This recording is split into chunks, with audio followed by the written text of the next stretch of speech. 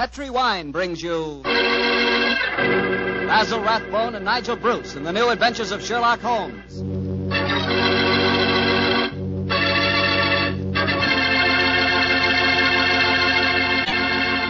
The Petri family, the family that took time to bring you good wine, invite you to listen to Dr. Watson tell us another exciting adventure he shared with his old friend, that master detective, Sherlock Holmes.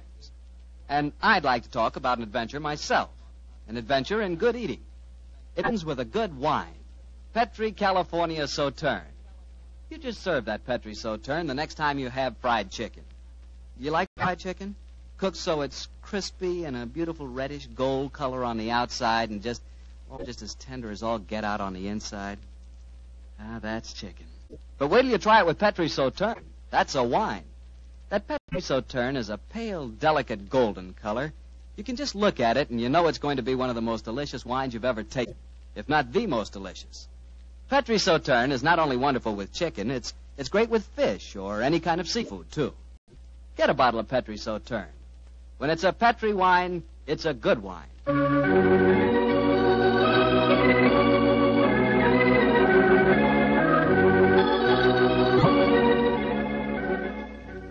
And now I'm sure Dr. Watson's expecting us, so let's go in and join him. Come in. Ah, there you are, Mr. Bartell. Good evening, Doctor. Good evening. Draw up your chair by the fire. That's it. The tobacco's in the jar beside you over there. Thanks. Well, Doctor, all ready for tonight's new Sherlock Holmes adventure? Yes, Mr. Bartell. Though on this occasion I'm going to tell the story a little differently. You see, I didn't take part in it myself, so I shall act as a narrator and recount the adventure as it was told me some years after it actually took place. Told you by Sherlock Holmes, I suppose. Yes. At the time the story happened, the whole world, including myself, believed that my old friend had been dead for 3 years. What did he do with himself during those 3 years, Doctor? Wandered about the world, Persia, Egypt, the south of France, and 2 years of his time was spent in Tibet, where he disguised himself as a Norwegian explorer by the name of Sergerson, his object being to visit the forbidden city of Lhasa. The story began as Holmes stood on the outskirts of a tiny encampment, high in the Tibetan snows, disguised as a Norwegian Sergerson. Surrounding him was an excited group of native guides, their fur-capped faces and shaggy sheepskin coats making them appear like strange, wild animals as they were gesticulating wildly. The freezing wind whirled great clouds of snow away from the mountaintop that loomed above them. And Holmes told me that he felt a premonition of impending disaster.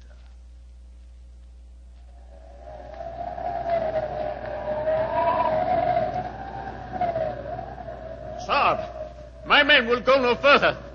They say the goddess of the mountain is angry. If we climb further, she will swallow us up. She will bury us. But we cannot go back now. We have come so far, 1,000 feet, 800 feet higher. We shall reach the pass. We shall be safe. I will not go. We can stay back there in the tents until the goddess of the mountain tells us we may go further. He is right. We can't go. We don't want to go anymore. It's too... Fools! If you stay here in the wilderness, in the village, and the avalanche comes, you will all be buried. You will be swept away. The only road lies upward. We will not go. Back to the tent. The wind is rising. Then I shall go on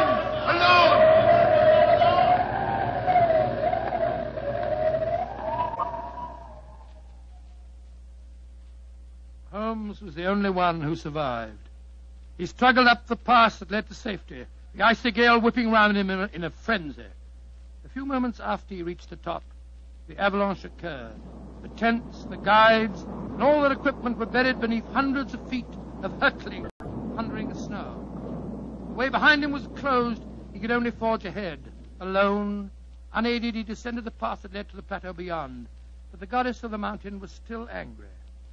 Through the knifing wind and snow he battled on, without food and without, as he told me later, much hope. Even Holmes was helpless in that battle of man against the elements. What happened in that 36 hours he never really knew, except that the wind howled and the driving snow slashed at him without mercy. Finally, his mind began to wander, and he became delirious.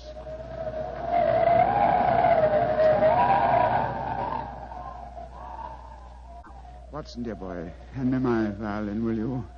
Moriarty, I want to introduce to you the goddess of the mountain. I think you will have a lot in common. 221B Baker Street, cabby. For heaven's sake, get me as fast as you can. I think I've caught a chill.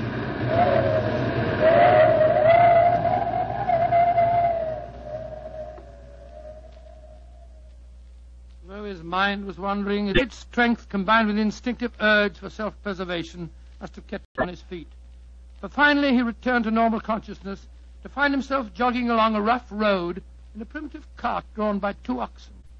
The sun shining on him, and a white girl feeding him warm broth from a cup. For a moment the girl looked at him with a comforting smile, and then she spoke. No wonder you look puzzled, poor man. You can't make up your mind whether you're in this world or the next. Who are you? And how did I get here, please? My name is Eileen Farley. I'm a medical missionary. I found you wandering out of your mind 2 days ago, and I've taken you under my wing. We're going to the monastery of Panchapushpa. I'm most grateful to you, Miss Farley. You have saved my life. Permit me to introduce myself. My name is Sigerson, Olaf Sigerson. I'm a Norwegian explorer. Oh, no.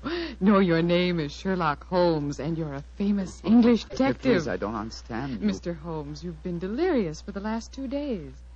In your ravings, I was delighted to learn that the great Sherlock Holmes did not die 2 years ago at the Reichenbach Falls. I can see that further simulation is useless, my dear young lady. However, I must implore you to keep my secret. It's essential that for a while longer the world continues to think me dead. You don't need to worry, Mr. Holmes.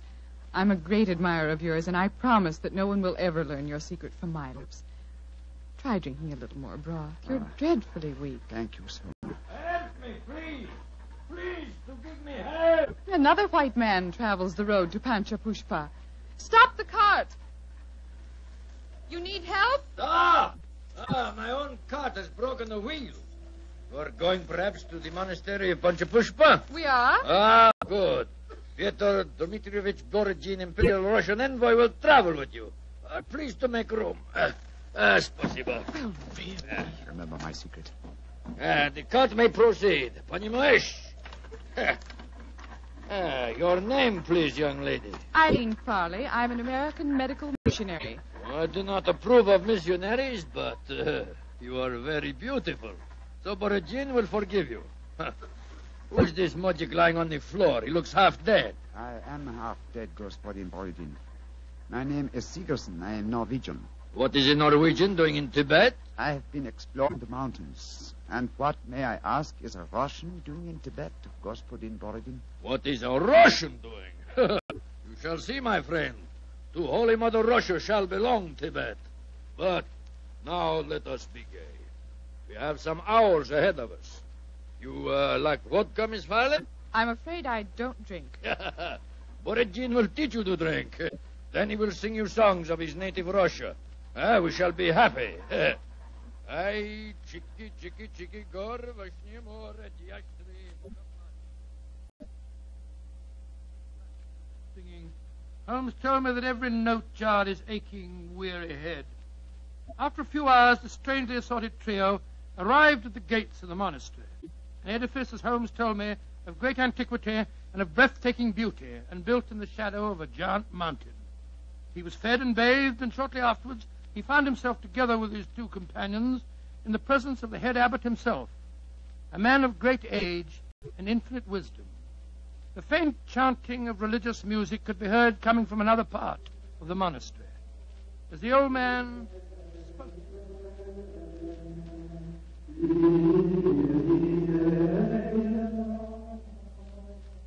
My dear Miss Farley, my dear gentlemen, I have welcomed you to the monastery, and yet each one of you has come to me separately and asked that he be given permission to go to the sacred city of Lhasa.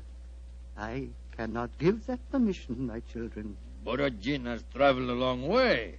Russia will be most unhappy if he does not get the permission. I am an explorer, Reverend Sir. Will not that fact entitle me to some consideration? I, too, have traveled a great way, sir. My children, I realize your claims, but the permission is not in my power to grant. Tibet is ruled by our Chinese overlords. In any case, I will ask you to turn your heads. gentleman approaching us has preceded you in residence here. He also wishes to tread the road to Lhasa. You have new visitors, I see. Yes, my son. Permit me to introduce you. Sir Harvey Forrester, and this is Miss Eileen Farley. How do you do? How do you do, Sir Harvey? Gospodin Borodin from Russia. How do you do? One cannot travel the world without meeting an Englishman. God we push it, what's it? And Mr. Olaf Sigerson from Norway. God dag, Sir Harvey. How do you do? Please be seated. My children, the Chinese ruler in this province has heard of your presence here. He has announced his intention of visiting you. Before he arrives, I should like to ask you each a question. 4 of you, all from different countries, have traveled here to the mountains of Tibet. At this monastery, I can offer you refreshment, the opportunity of acquiring wisdom and peace. What more do you seek in Lhasa? I shall ask you each that question in turn. You, Miss Farley, what do you seek? I seek the opportunity to bring both God and health to your Tibetan people. And you, Mr. Sigerson? I seek to chart the true course of your mountains, and so to bring knowledge to the world. And you, Gospodin Borodin? I seek to bring about complete understanding between the great peoples of Tibet and Russia. If I succeed, the Tsar and his family may consider turning to Buddhism. Indeed. And you, Sir Harvey, as representative of the British government, what do you seek? I shall not join in this contest of wishful thinking. I merely remind you, sir, that your government has signed a treaty with mine. And was not that treaty forced upon us by our Chinese overlords? No, my children. You have advanced brave reasons, but I cannot help remembering that the streams of Tibet bear gold nuggets the size of hazelnuts. You foreigners, in your pitiful ignorance, esteem gold. That signals the arrival of Watson, the Chinese emissary. Your problems will soon be settled, my children. I will acquaint him with your request. Why are you smiling, Mr. Holmes? At the name of the Chinese overlord, Watson. Must avoid falling into old habits and saying, elementary, my dear Watson. Shh. He's going to speak. Silence! Silence! The Abbott has told me your wishes. I will hold conference. American lady and Norwegian will not be allowed. Only Great Britain and Russia have treaties with my country. I insist that I have prior right over the Russian representative. Short wash me. I represent the Tsar, and Russia is your neighbor. I demand my diplomatic privilege. Follow me. I will decide these things, not you. I shall inform the British consul in Peking if proceedings... This is an given insult this to the man. Tsar. Holy Mother Russia will never... Well, Mr. Holmes, it looks as if you and I, at any rate, don't get to Lhasa. No, You look worried.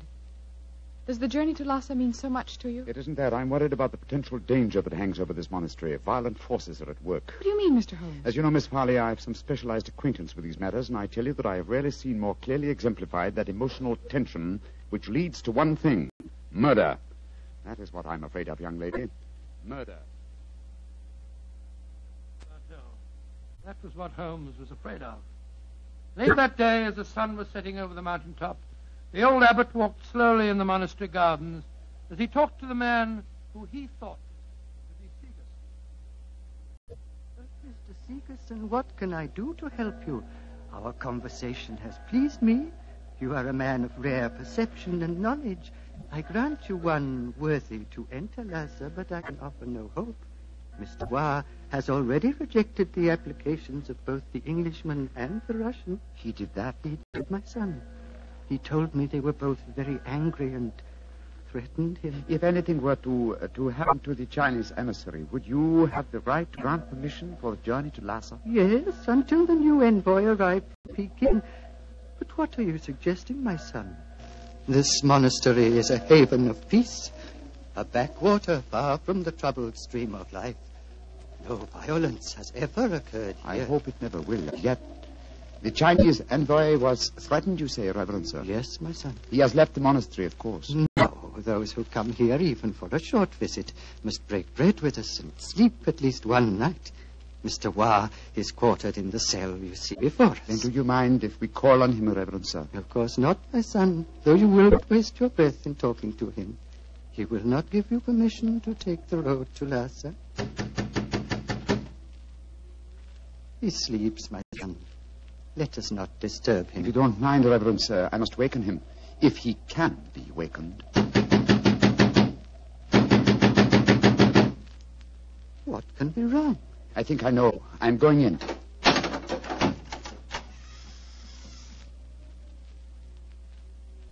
There is your answer, Reverend Sir. He is dead. Yes, sir. Strangled with his own cue. Oh, the poor misguided man has taken his own life, my son. No, sir. Look at those marks on his shoulder. He has been murdered. But what are we to do? As it happens, Reverend Sir, I've had a certain amount of experience with these matters in my own country. If I were to produce the murderer for you with certain proof of his guilt, would you authorize my going to Lhasa? Yes, since for a few days that permission is mine to give, I will grant it. You fill me with a strange confidence, but how will you find this taker of life? I can't tell you now, sir, but I shall find him. All that I require is a little assistance from you, sir. Of course. What is it? Let us both leave the cell, post a guard here, and give him strict orders that no one is to enter unless accompanied by me. Very well. But, my son, where are you going? Before very long, sir. I hope to be on my way to Lhasa.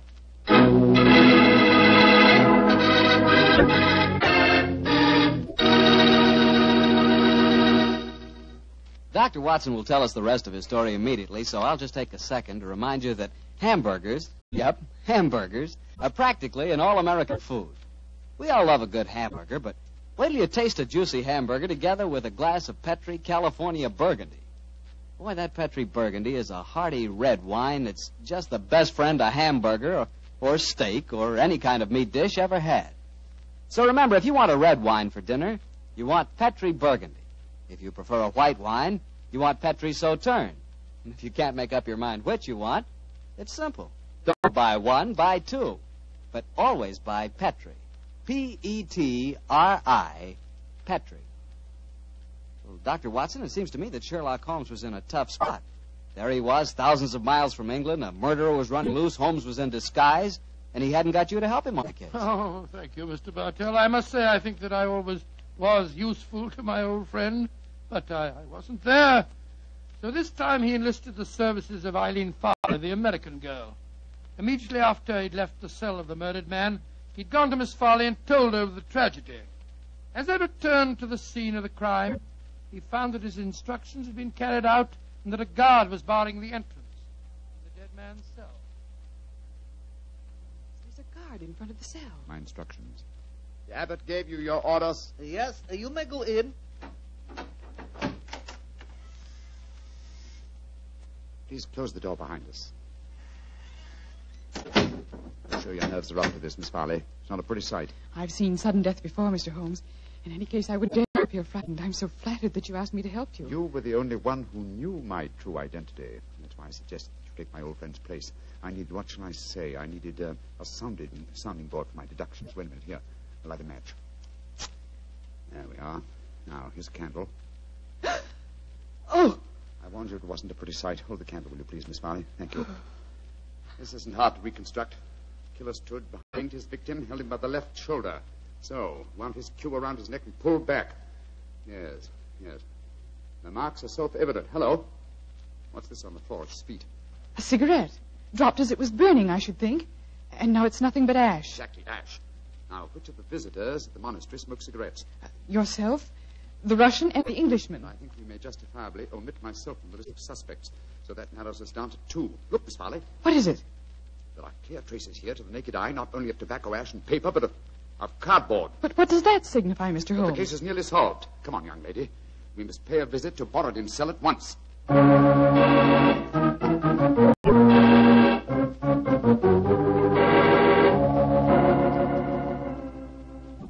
Arguments. Always, Sir Harvey Forrester, you give me the argument. But, my dear Borodin... I am not your dear Borodin. I'm Pyotr Dmitrovich Borodin, ambassador of Holy Mother Russia, and no friend of yours. Come in. The missionary girl and the sick Norwegian. Come in. We will drink vodka, and I will sing Russian songs for you. We haven't come here to listen to songs. The Chinese envoy was murdered tonight. So we have been told, my dear. Sir Harvey and I are very happy because of his death, are we not? Well, I won't pretend I'm heartbroken. Rasputin Borodin, What is it, Norwegian? you were in the cell tonight at the time of the murder. Huh? That's a lie. I can prove it. In that cell, I've just found ashes of totally burned cigarette ashes that included fragments of cardboard. Only a Russian cigarette has a cardboard mouthpiece. What you can or cannot prove is of no interest to me, Sigerson. He's very obstinate tonight, Sigerson. We've just been having a political argument. Couldn't agree on a single point, except on the danger of the common man. He was telling me of the most extraordinary revolution in his estates. Do you know they chop off one of his hands? Dreadful. Your hand, Borodin. Which one? As God was merciful, my left hand. The one beneath your glove? Is made of wax, my Norwegian. Is made of wax. Well, see for yourself. Extraordinary. It's more than that. It is conclusive proof. What do you mean, Mr. Sigerson? I cannot tell you now. I must leave you here.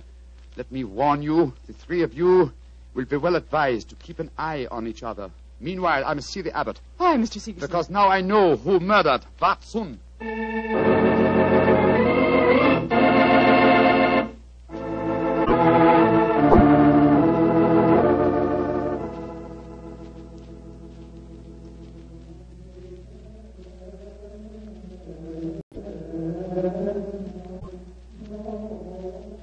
The pink fingers of dawn are stealing across the mountaintop, my son. Soon you will be on your way to Lhasa. Yes, Reverend Sir. You have kept your promise. You kept yours, Mr. Sigerson. The Chinese soldiers have arrived, and the taker of life has been given into their custody. Before you leave, my son, I want you to do something for me. Anything, Reverend Sir. What is it? The hood figure in the corner is that of the monastery scribe. He keeps our annals. I want you to explain for our records how you knew which one of the three was the taker of life. It was not difficult, sir. The killer had gripped Wat Sun's shoulder with the left hand, while the right was used to strangle him. Therefore, the Russian Borodin could not be the killer, since his left hand was artificial. Quite so. It was, as you told me, made of wax. Then... But the clue of the cigarette pointed directly to the Russian. Therefore, it had obviously been planted there deliberately to incriminate him. Now, there is no trained police force in Tibet. We need no police. There is no crime here, my son. But continue. Why should the cigarette be planted to incriminate the Russian? Unless there was someone capable of making the deduction from a handful of cigarette ash. Therefore, the murderer was the one person who knew my true identity.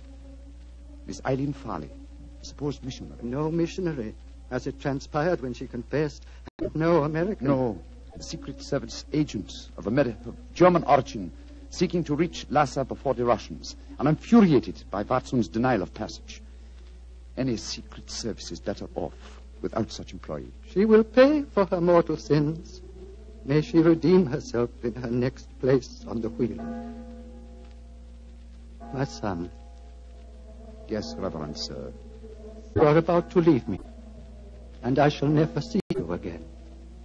Though evil and death came to Panchapushpa and to my monastery in the caravan that brought you here, I shall miss you, my son. I shall miss you greatly. And I you, Reverend Sir. Would you consider staying here? I can only offer you peace, a shelter from the outworld, and quiet companionship. Three great gifts. But I cannot take them. My work is not done. I must go on. Of course, my son. It was an old man's dream. One last question. What is it, sir? You spoke of your true identity just now. Who are you, my son? Reverend Sir, I cannot tell even you the answer to that question. One day, perhaps, but not now. Let us just say that I have wandered through a world of trouble, just as you have remained tranquil in a world of peace. I hope, sir, that we shall meet again. I hope so, too. Goodbye, my son. Goodbye, Reverend Sir. Goodbye.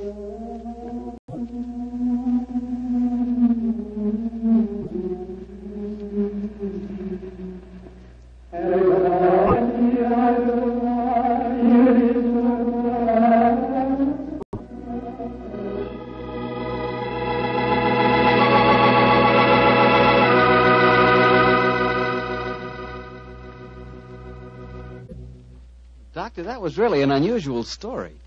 You told it so well, I felt you were actually a part of it. No, my boy, as I said, the story was told me by Holmes. I've never been to Tibet. Been to India, of course. I never really wanted to go to Tibet. Horrible mountains, terrible weather, lots of bandits on the roads. Sort of dangerous place. Doctor, you're not afraid of danger, are you? 10 years ago, Mr. Bartell, a question like that would be an insult. Today I realize that all of us, unless we're stupid, have some fear of danger. I would say that I'm definitely not a coward, nor am I a thrill seeker, but I've done with searching for something new. Me too, Doctor. I'm through searching for something new also. Now that I've found Petri wine, I'm going to stick to it. Mr. Bartell, no matter what we talk about, when you say it, it always sounds like Petri wine. Well, why not? I can't think of a more delicious wine. And no wonder. The Petri family has been making the fine Petri wine for generations. Ever since the 1800s, they've handed on down from father to son, the fine art of turning luscious, sun-ripened grapes into fragrant, delicious wine. And because the making of Petri wine is a family affair, you can rest assured that the Petri family takes pride in doing a good job. They won't put that name Petri on any wine that isn't up to the high Petri standards. Yes, if it's Petri wine, you know it's good wine. Because Petri took time to bring you good wine. Well, Dr. Watson, what new Sherlock Holmes adventure do you plan to tell us next week? Well, now, next week, Mr. Bartell, I'm going to tell you a story that started off in a very light-hearted way and ended on the same note. And yet it involved Sherlock Holmes and myself in serious danger and caused us intense humiliation. I call it The Adventure of the Pigeon Feathers. Sounds swell, Doctor. Oh, thank you very much. And before you go, I want to remind the families of our returned veterans that their sons are more than heroes. They not only fought bravely, but in the armed forces they acquired new skills, learned or bettered themselves in some trade or furthered their education. Our men have returned with a new maturity and a new wisdom. They'll be more valuable to past or to future employers and more valuable to their country. The greatest assets America has at this moment are her veterans. Remember that. Good night.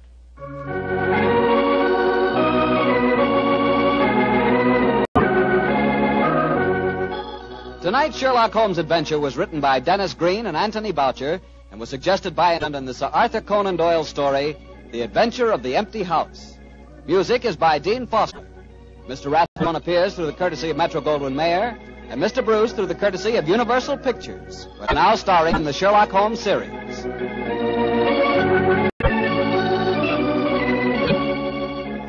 The Petri Wine Company of San Francisco, California, invites you to tune in again next week, same time, same station. Sherlock Holmes comes to you from our Hollywood studios.